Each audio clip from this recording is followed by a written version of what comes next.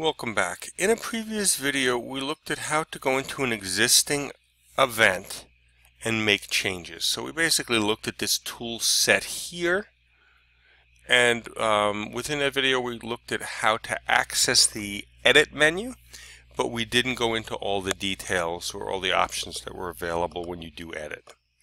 So let's click on that, and we'll come back and look at some of them now, some of the basic ones. The first thing is you can edit the date. So right now this is set for the 29th to the 31st, but I could just come in and make it all the way to the 2nd. So now I'm going to have dinner with Joe on the 29th to 30th all the way through to the 2nd. If we say save, it adjusts here. Next thing we can do is we can pick a time. So I can uncheck this all day and you'll see the time options come up. So I'm going to make this a very consistent dinner. I'm going to say it starts at 5 o'clock and it's defaulting to 5:30, but these are going to be business dinners where we're doing a lot of work. So there's a 2-hour dinner, or 2.5 hour, 5 to 7:30. And if I save that, you can see that the start time for the event is now included in the entry. Now note that even though there's a time associated with it, it didn't go to this bulleted format. It stayed with this big block of color, and the reason for that is that this occurs over multiple days. So if I go back in and edit this event and say, you know, we're really not going to be meeting all of those days. Let me come back here. And just say, yeah, we're just having dinner on the 29th. So it starts on the 29th, it ends on the 29th.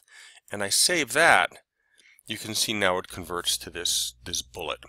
And these will go in time order. So if I had a 5 p.m., a 7 p.m., and 9 p.m., they would stack in the correct order. When a time is not associated with that, it really can't do that. Okay, let's look at some other features we can edit. Okay, you can add a location, and this is huge. I'm just going to say 12 Main Street. Let's just pick one that pops up here. And if I save this, now when I come in, the location is listed here, and the top line is a link. And if I click on that link, it's going to open up in Google Maps so that I could then go and get directions. So this is a great feature, especially since this calendar syncs with your phone. So if you're using Google Calendar on your phone, you simply click on that link, and all of a sudden you're getting directions and it's taking you to wherever you need to go. So very, very convenient. Okay, other things that I can edit here. I can edit my notifications. So if you look, you can get an email reminder or you can get a notification. And what a notification is one of those things that just slides up on your screen or pops up on your phone and lets you know that something's, in this case, going to happen, that there is an event coming up. And you can set it as notification, or if you prefer, you can get it as an email. You can leave this one as notification. And right now it's set to 30 minutes before. So I can add an additional notification. I can say, this is important, but I want an email, and I want that email 1 day before.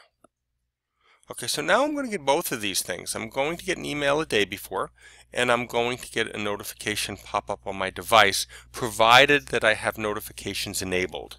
So I do have to enable notifications for this to happen, but then a message will pop up either on my phone or on my computer that lets me know this is going to happen. And I can add as many of these as I want.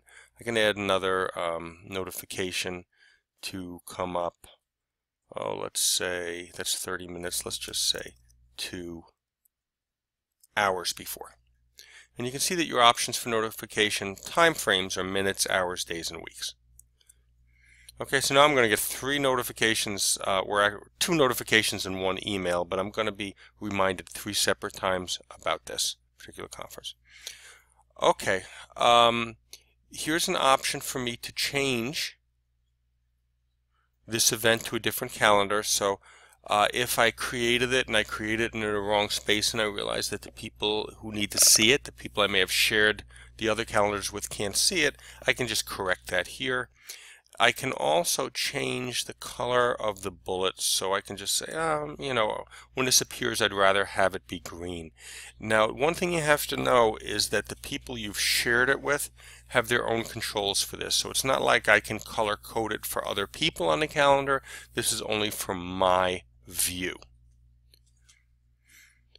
Okay, there's also a designation that you can change here. It's not always necessary, but if you're using a calendar in a business environment where a lot of people are checking on your calendar or trying to schedule meetings based on availability of other people, you can just simply set this to busy. By default, it's going to be free, and this is going to let somebody know that you're not available during that time. Not something I found teachers need to use too much. And then you can set that setting, the results of that, to be public or private. Okay, so whether everybody can see the event or whether just you can see it. Again, not something I found too many people need. And next thing you can do is you can just add a description. So this is a way for you to add notes for yourself. So I'm going to say that this is a French restaurant and quite expensive, or whatever it is that I want to say. I can leave myself notes over here. This is nice because it includes some formatting. I could actually create a hyperlink in there if I wanted. So here, let me just say French restaurants.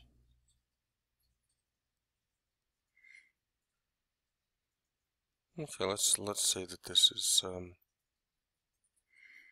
the link I want. This is a Google link. It brings me some information. I could go to the site of the restaurant itself. But if I highlight that, I can simply put that link in there.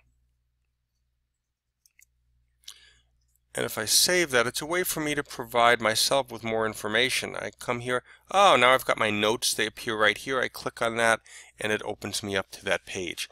So this is a great way for me to include the information that I need in an event, kind of a one-stop shop. Everything's together. I don't have to worry about emailing myself or sharing files or doing anything like that. I can just simply link to it. But even more powerfully, I'm providing this information for the people that I've shared this calendar with. It's going to be very, very helpful in that way. Note my 3 reminders here have now appeared, so I can see all that information here. And you can also attach. So, you know, you have your basic controls, your bold, italics, underline. I can make a bulleted or numbered list, etc. But I can attach items to this. So I can go to my Google Drive, say, and I can, what have I got in here? Let's just say anything.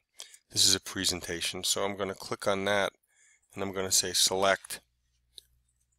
I'm going to save that. And now when I come in, a link to that presentation is available as well. Okay, we will come back in another video and we'll look at some of these other controls. These repeat controls deserve a video of their own. We've got some additional actions up here, etc. But these are the basic pieces of information you might want to add to an event and how to do it.